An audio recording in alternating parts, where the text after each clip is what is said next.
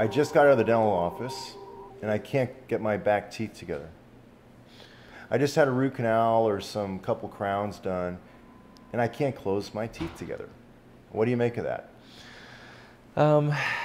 One is, I would wonder how long it's been going on. Has it been a day, 2 days, 3 days? Sure. So, but usually what I would think is if we've had our mouth open for a long period of time, the tissues behind our condyle fill up with blood. Right. And if we've had it open for a long period of time, that those tissues, if they've been filled up with blood, so like a sponge, it becomes very dense.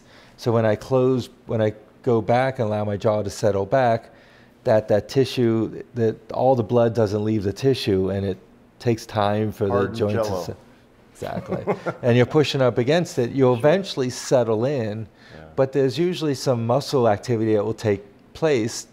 You'll end up clinching, more muscle soreness because you're overworking those muscles trying to reestablish the normal. Is it likely that one has a displaced disc, a TMJ disc or meniscus? Or is it unlikely? So I would speculate to say that it's more likely that would occur when the meniscus is out of place. Right, because than if it was perfectly normal. Exactly, because your posterior ligament, the tissue that occupies it, is now pulled over the head of the condyle. Yeah. And when it fills up with blood, it's going to really prevent the condyle from fully seating again. Got it. So I would suspect that in a normal joint, it's so much more forgiving when the anatomy is intact and everything's fitting together. Sure. Versus, so that would be very rare. If you had a perfect set of joints, jaw joints, TMJs, that would be very rare for that to happen.